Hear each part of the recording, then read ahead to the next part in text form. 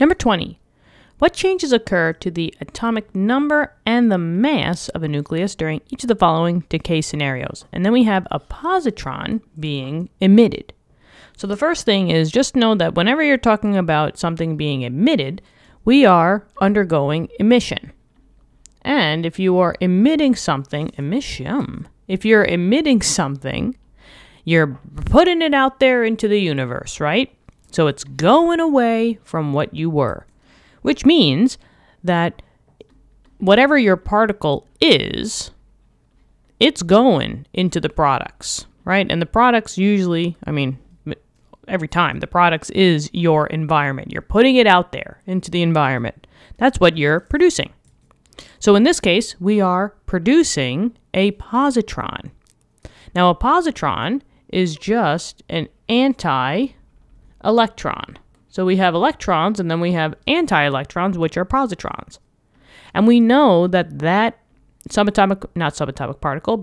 particle is going to be in the product side because it's undergoing emission. So let's write our nuclei notation, which is the 3 boxes, and let's find out what the positron is all about. Positron. Now, since a positron is an anti-electron, we could either write it as an E value, or, so E for electron, or we could do a beta sign because electrons are known as beta emissions. So we'll keep the beta here. Now, a normal electron would be 0 up top and a -1 down below. But since a positron is the flip side, it's the anti-electron, it's not going to be a -1, but just a +1. So it's just going to be a 1. So anytime that you have a 0 on the top as your atomic mass and a 1 as your atomic number, that's a positron. But now let's just see what's going to happen to my actual substance, because that's what they want to try to find out. Well, let's bring in some, radioactive substance. Radioactive substance. It does not matter who you choose, right? So maybe I'll do carbon, right? 14 on the top. Generally, carbon 14 is the radioactive one. The top numbers are always your atomic mass. So we'll be seeing what happens to that. And then the bottom numbers are always your atomic number, which are your number of protons. Now, the atomic number for carbon is always going to be 6, which can be found on the periodic table. Now, let's just see what happens to the substance when a positron comes off it. Well, here's my new nuclei notation.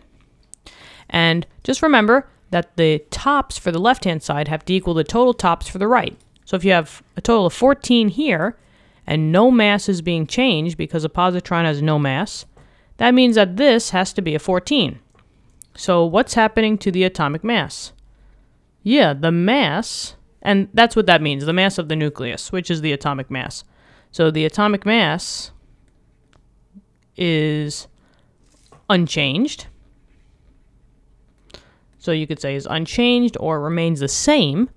And now let's just see what's going on with that atomic number. You have a total of 6 on the left. 1 plus what will get a 6? Yeah, 5. And then you could always look on the periodic table to find out whose atomic number is 5. It's got to be borons. But then what happened to your atomic number? It dropped from a 6 to a 5 because the positron takes 1.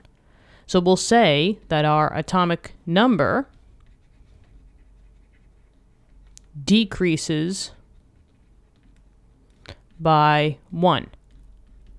So you will have a completely different new atom, because as soon as you change that atomic number, you will not be the same element as you were before. And that's the final answer. So I hope this helped. Let me know in the comments. Thank you so much for viewing the video. If you want, you can become a member to the channel. We just opened them up for this school semester. I hope you are doing well out there. Subscribe to the channel if you haven't already. I don't even know what I'm saying anymore. Tell your friends, tell your classmates about this channel. It just gets the word out there in this YouTube universe. But yeah, thank you. I'll talk to you soon. Bye-bye.